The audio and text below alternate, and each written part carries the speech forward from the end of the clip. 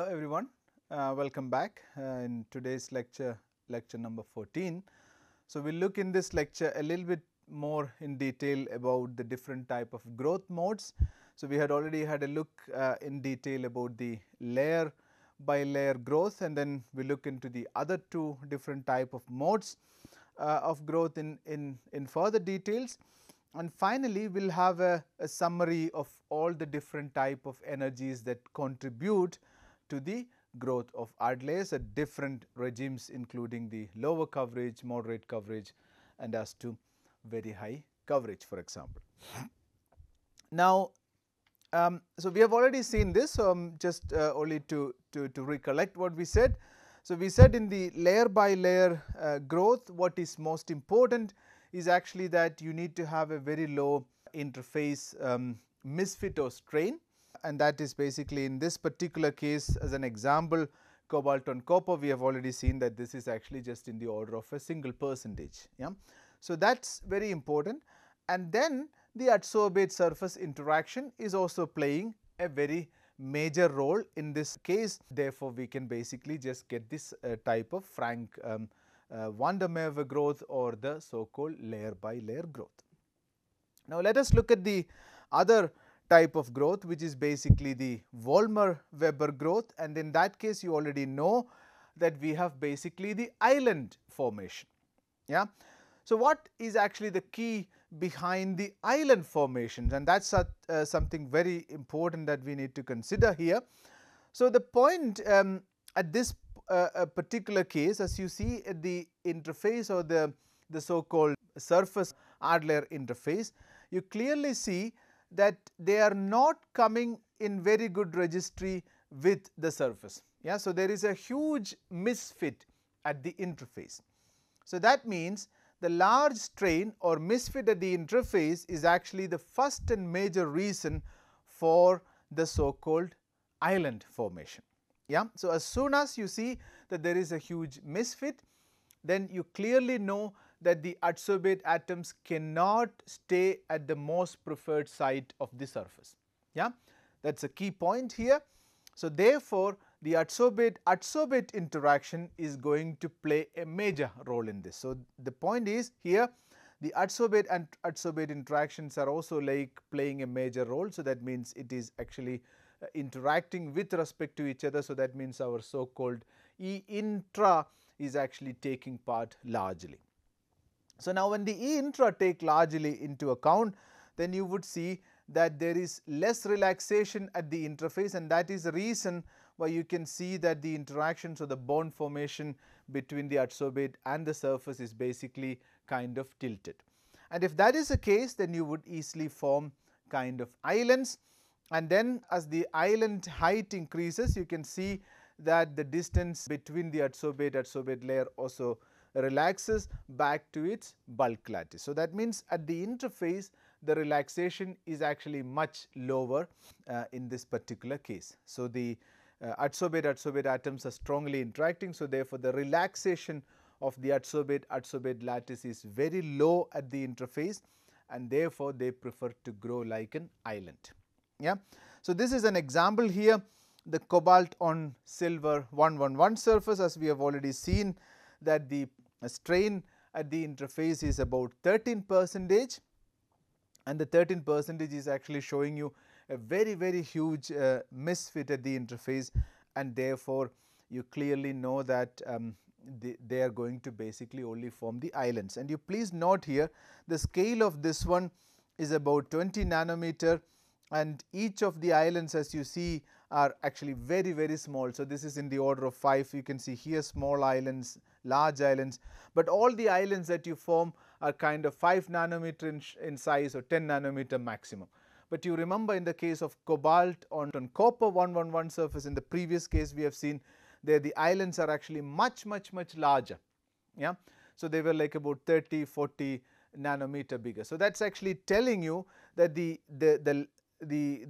cobalt on copper 111 surface is actually just growing in the lateral direction, but in the case of the cobalt on silver, this is actually basically growing in the z direction, that means away from the surface. So, they try to avoid the surface, that is the basic key of it.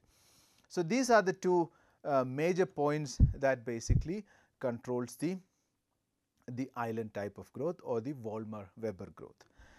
Now, one important thing here to keep it in mind, that you would also ask a question, what if I have large strain and misfit, and at the same time the adsorbate atoms has a very high affinity towards surface. So, that means there is also a strong adsorbate surface interaction, at the same time there is a large misfit.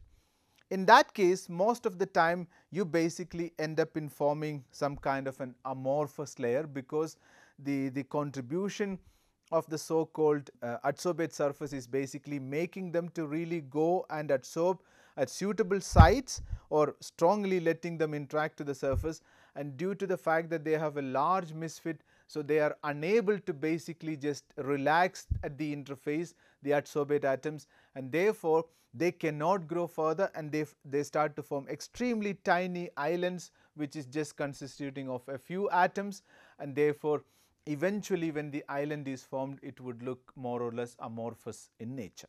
Yeah, so that is also an extreme situation that you can consider.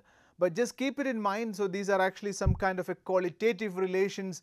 At the end of the day, everything is basically nicely balanced by all these interactions. So, that is the point. So, you will also see that later there are two more contributions we need to consider, and you will see that everything is nicely balancing and the nature does its own way. But for our understanding, we can kind of separate these interactions and then understand them qualitatively to predict which type of growth mode you would expect for a given set of material.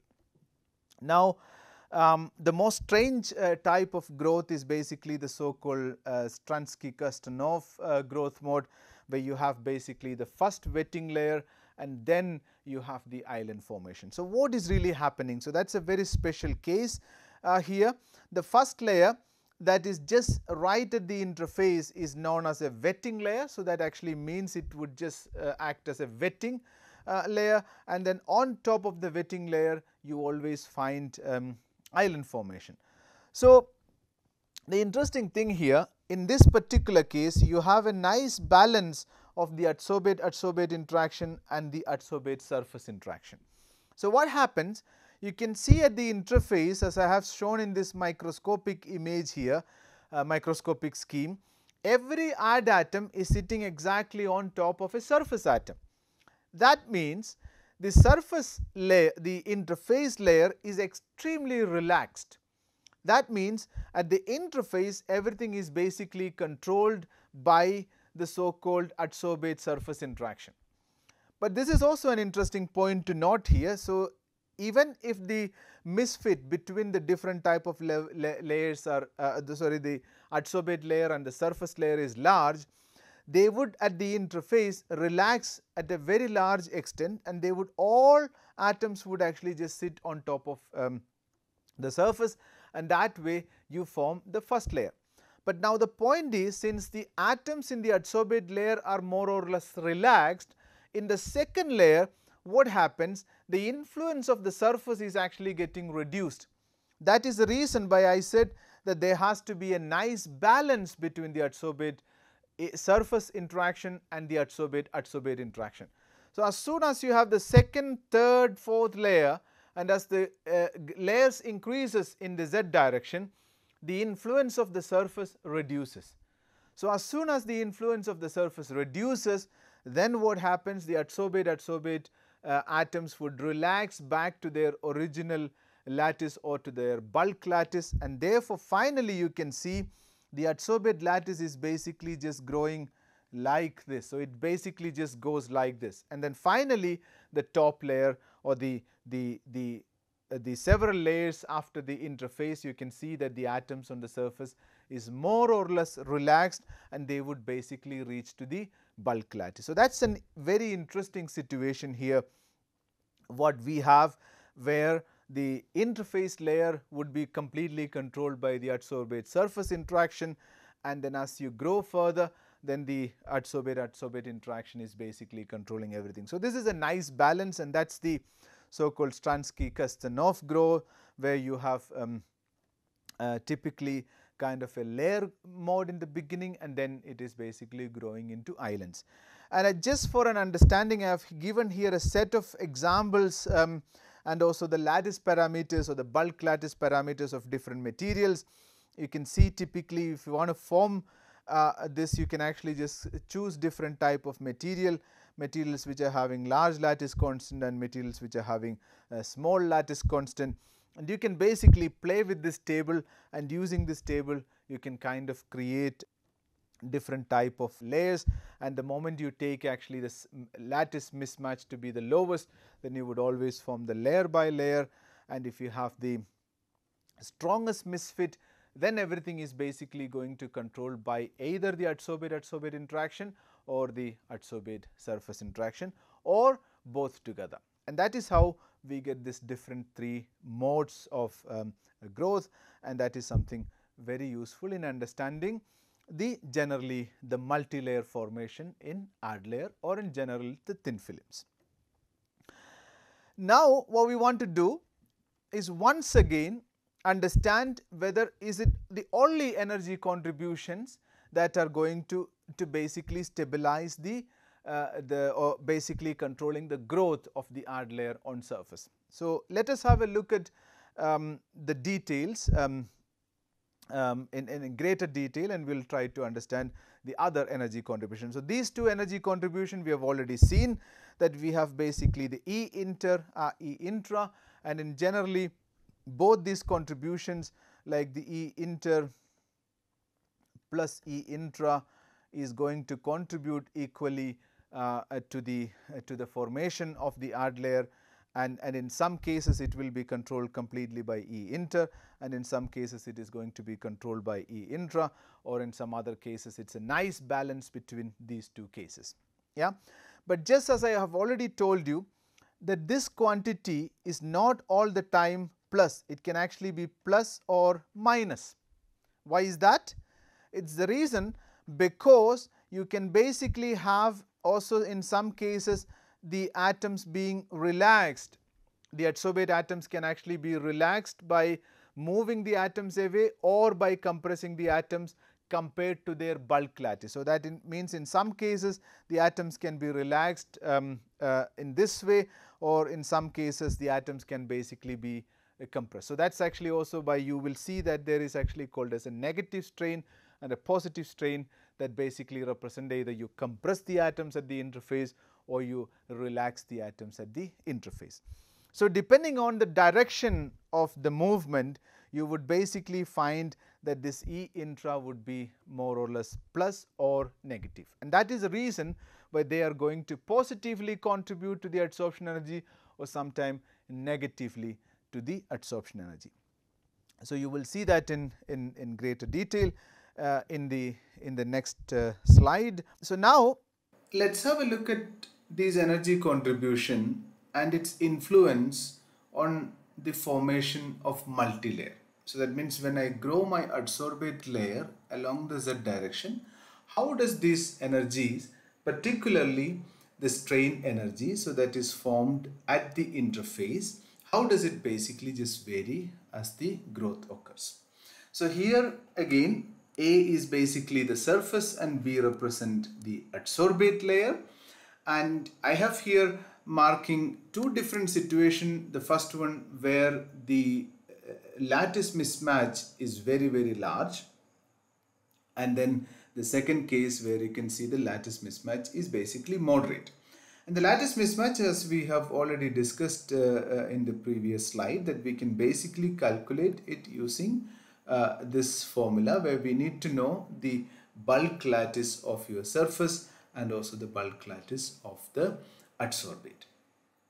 Now we know that the strain energy at the interface can basically be contributed in two different ways, and if you look at the potential energy diagram of the adsorbate interaction, so that typically the adsorbate distances are the equilibrium distance and they would like to reside at the equilibrium distance. But depending on the strain and the rearrangement of the atoms at the interface, so you can basically have either a situation where the adsorbate adsorbate atoms are stretched apart or they are basically compressed together. So these are the two possibilities, and then the distances will basically be either a compressed situation or an expanded situation. But now this strain energy is mainly at the interface. Yeah, so this is basically at the interface, and as you grow along the z direction, so that means when the multi-layers are formed, this strain energy would basically decrease. We will see the variation more systematically in the next slides.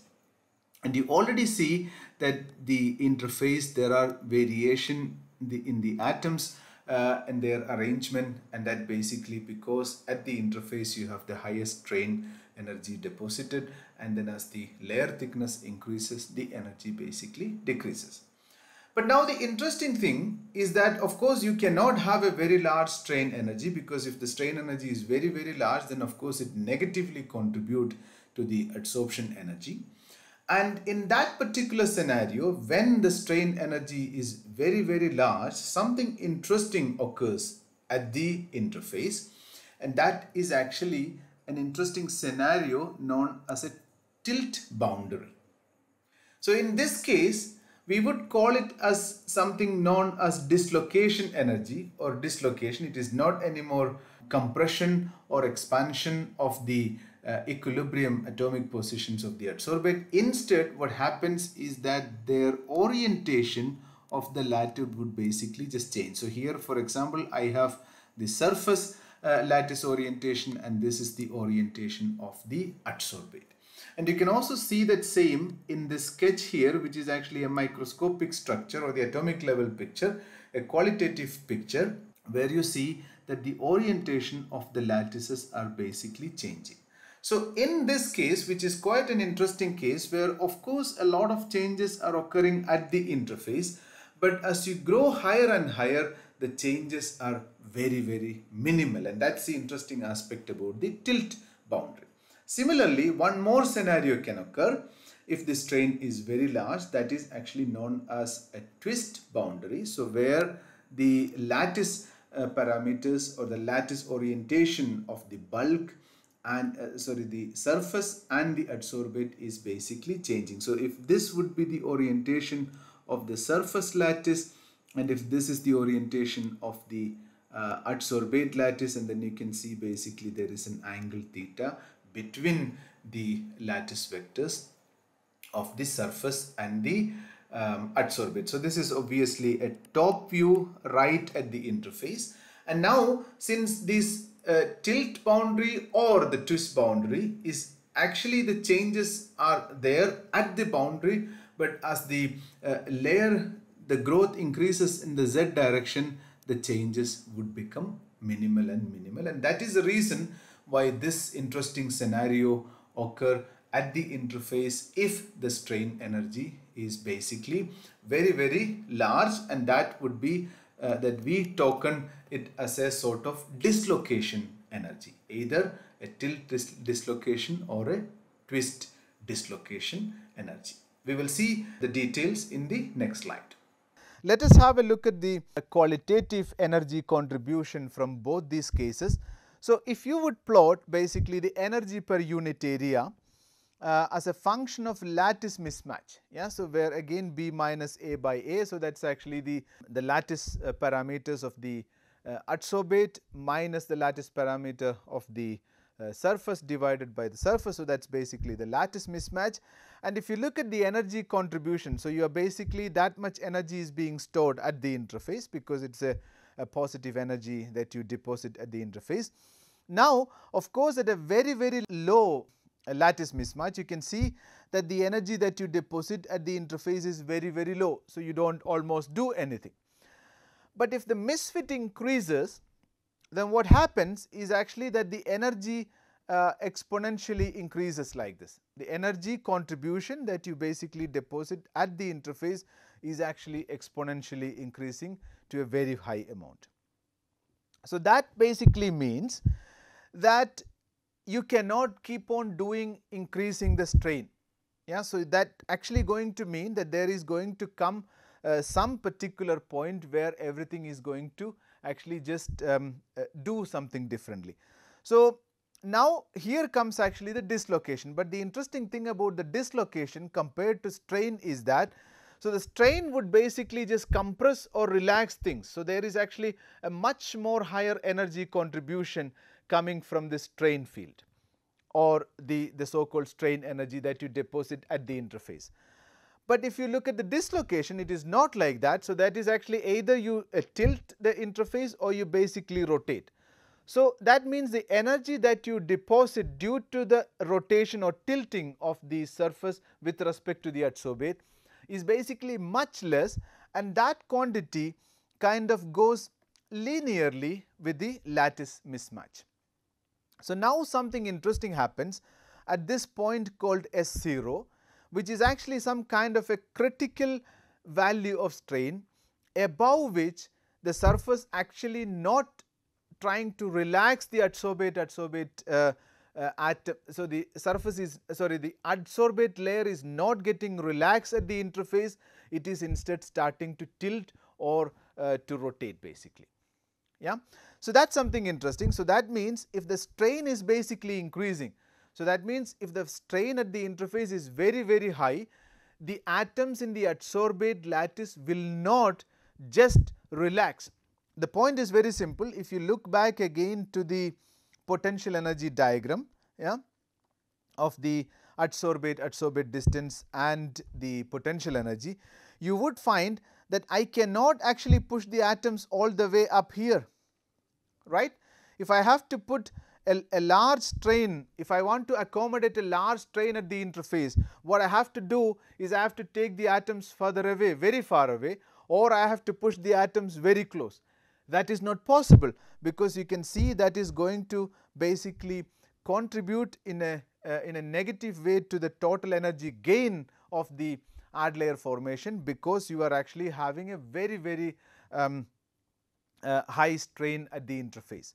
So therefore what happens, if the atoms need to relax and accommodate a large strain, then what the adsorbate layer does is that they start to basically rotate with respect to each other, or they start to tilt a little bit in order to accommodate this large strain.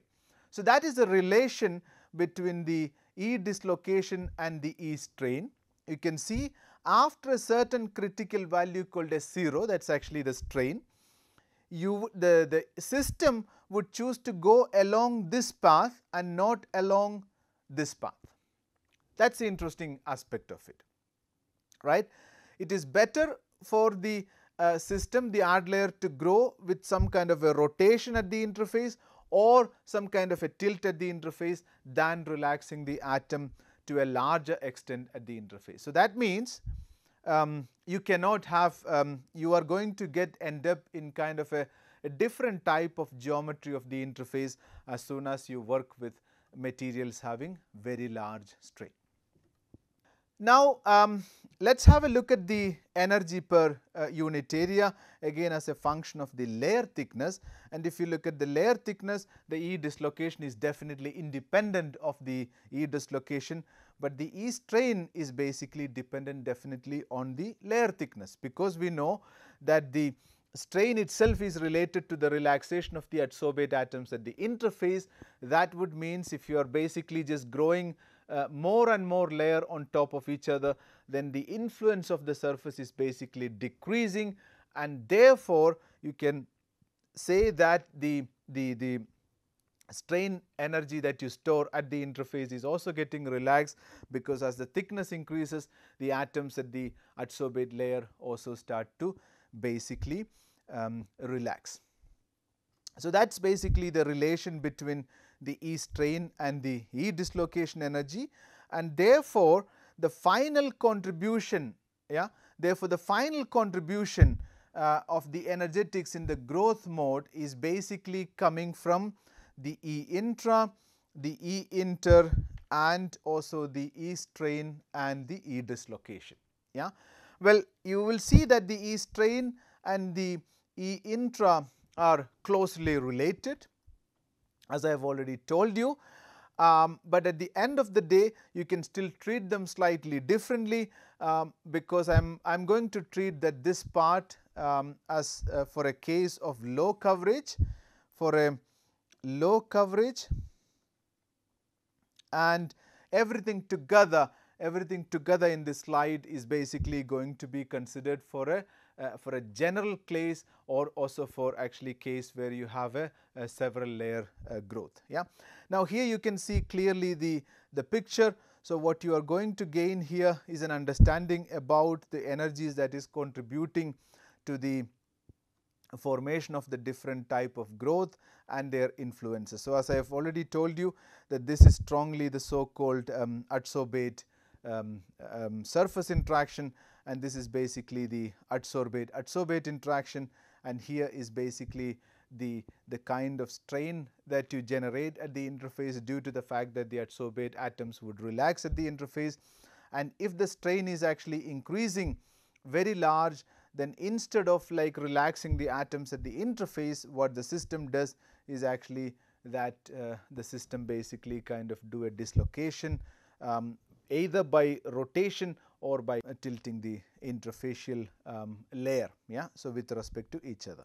And so therefore you finally, if you want to call something like an E adsorption energy of the atoms at the interface, you can generally call it as a sum of E inter plus the sum of E intra, and you may also just call that this can actually be also negatively contributed by the E strain field plus the E dislocation part. Yeah. So generally at a lower coverage everything is going to be controlled by the E inter and the E intra, and as the coverage increases you have to also consider the so-called strain field and the dislocation energy, and they are also going to negatively contribute. So always your point is that this need to be as low as possible. If this quantity is actually as low as possible, that is what the requirement is, then you can actually just write down the energy expression for the adsorption energy as a simple sum of E inter and the E intra, and they can actually be also plus or minus as I have told you, and then you can basically just write down the entire adsorption energy. So that is a qualitative description. Of course, one can quantitatively understand this E adsorption by doing, as I have already told you, the so-called desorption spectroscopy. One can then understand this more clearly, but nonetheless the energy that you obtain from the thermal desorption spectroscopy does not tell you the real contributions to the total adsorption energy, but this would tell you qualitatively what are the type of energies that are contributing to this E adsorption. Yeah, I hope you understood, and then we can also have some discussion in the tutorial, so where you can actually also understand the things more clearly and get to know it in a greater detail. So I thank you very much for your attention, and I see you in the next lecture.